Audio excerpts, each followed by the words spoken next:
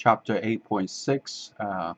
We're using a just-in-time method to have a reordering point. We show you how to monitor the inventory level and reissue an order when the inventory is falling under the inventory point level. So let's start. For example, the order takes about 50 to 65 minutes lead time to replenish the inventory with a given order quantity, and the model parameters and setup is available inventory in the beginning is 250 for subassembly A, 250 for subassembly B, 500 for connector. Reorder point is 125 for subassembly A and subassembly B, 250 is the connector. Each time when we order, we place an order with amount of 200 for subassembly A and subassembly B, and 250 for the connector. So let's see how we start doing this, and we're going to go through this and from the slides one by one, and we see that. Okay, so now we're going to changing from 8.5, and this time we show you we don't no longer need a timer anymore, so we can remove that. Also in the processing portion, this process 1, we don't need that anymore, so we're using a different approach. First we putting on a so-called 3 more properties in the order in the system. We can also call it integer. We're adding 3 more here, and we call this reorder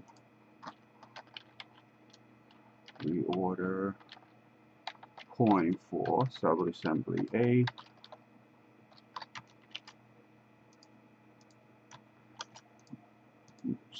B, and for subassembly for connector.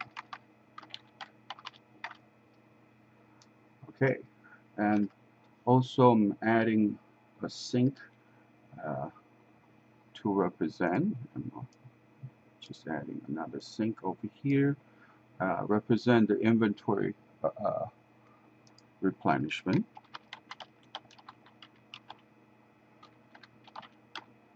And we're going to add 3 more source to simulate as the arrival or creation of inventory. Subassembly A, we order subassembly B, for example, and this is the source for connector. Okay, and we're going to use a time path. Since we don't simulate the distance, we simulate the time for the lead time portion, and all of them are pretty much travel time is random uniform distribution between 50 to 65 minutes. Okay, so this is how we're going to simulate that, and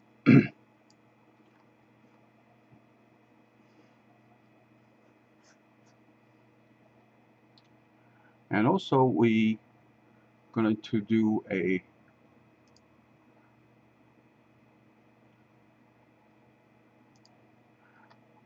we're going to do a so-called monitor items. Also, this is what we're going to show you.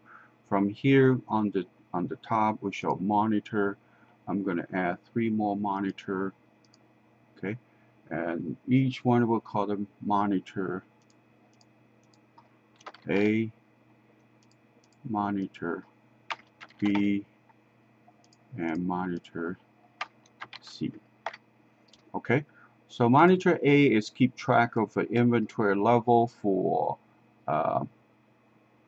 for subassembly A. So here I'm going to say is going to be monitoring monitor type is supposed to be crossover. Okay, and what we're trying to monitor is the quantity available. So subassembly A, quantity available. Okay, when the quantity available lower than the reordering point. So here we call the reordering point for subassembly A.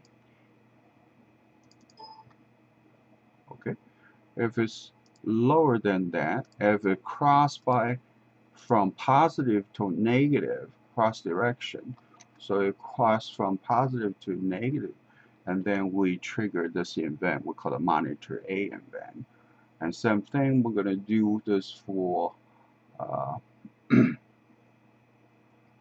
so we're using this monitor. So every time the subassembly A quantity available is lower than the order from the positive point, from higher than the reordering point, go to below the reordering point, which is this negative cross direction, and then we trigger an event called monitor A event. Same thing, we're going to do the same thing for monitor B. Instead of we're using subassembly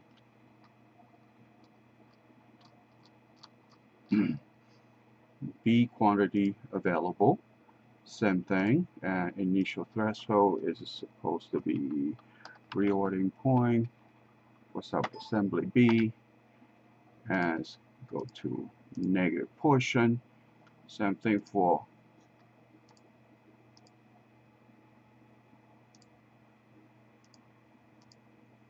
monitor C.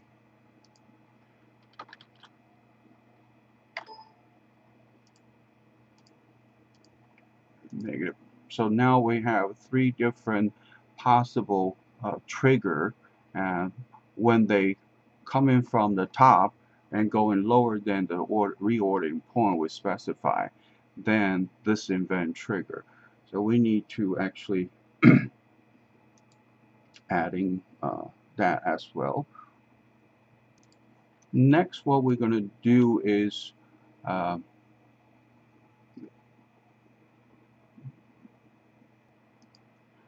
we're going to trigger the arrival of the material from this event.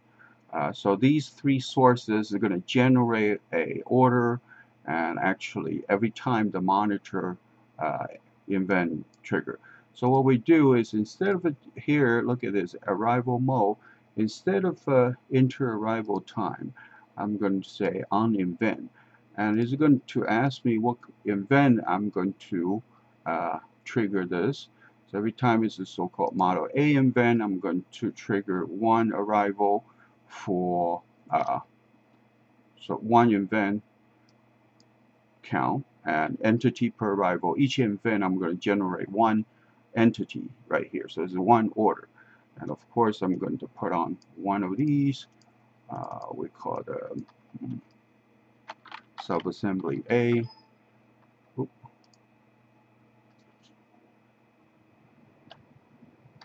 Material. Okay, subassembly A material.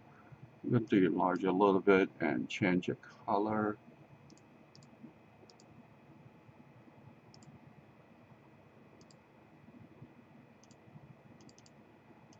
Okay, and do another one for subassembly B.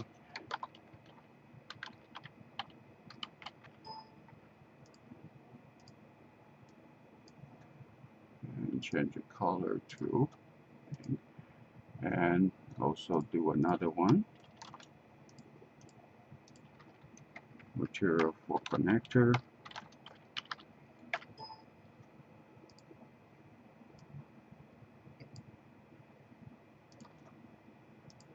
Just show and tell you have this. And same thing over here, go to the arrival model as arrival is based on the event and choose the proper monitor event. So my event B, and this one too. Choose on invent and choose the proper invent, monitor invent connector. So each time the invent fire and will generate one more in process. And also now the last portion, we're trying to simulate when the parts actually this entity reach to the end of each one of this path. Each one of the paths, we're going to rename these called time path A. Later on, we're going to be easier, and this one called time path B, and this one we're going to call it time path C. Okay, so each one of those, when the entity reach to the end of this deliver time, this is representing simulate the lead time, and then we're going to replenish the product. So here we're going to use an add-on invent. When they reach to the end, I'm going to add process steps called produce. Actually, I can produce produce a material called subassembly A with a quantity we call the order quantity for A. Okay, same thing for this reach to the end. I'm also adding a process. It's going to be copy and paste this over. Instead, this we're going to do B, or the quantity of B, and I'm going to do the same thing again. So when we reach to the end, and this replaces the connector with order quantity of connector.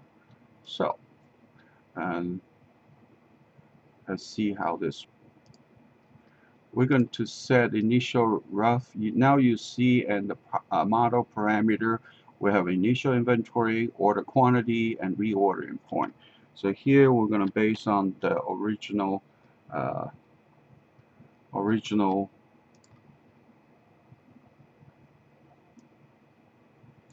presentation. We set it. The available initially is 250, 250, 500. Reordering points 125, 125, 250. Order quantity is 200, 200, 250. So I'm going to just put these in. Initially 250, 250, 500. Order quantity is 200, 200, 250. And reordering points 125, 125, 250. Okay, let's see how this works.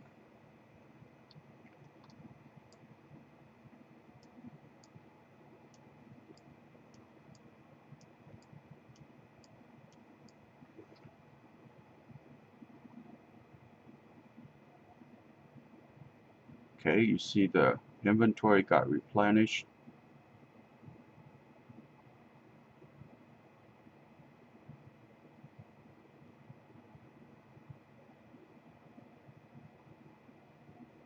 Each time is lower than the reordering point.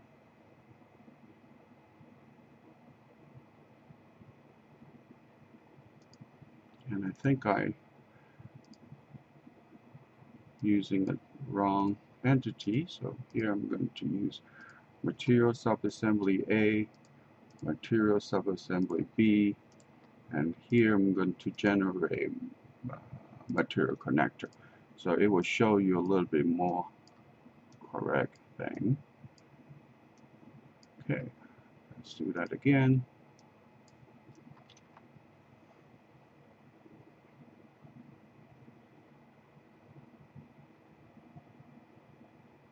Okay, you see different material coming in and how they get updated.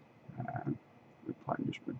So how to determine the initial ordering quantity and the reordering point is the production inventory control in IMSE 633 subjects. And here we just show you how we can use simulation to perform an inventory control process and how to do a just-in-time inventory placement.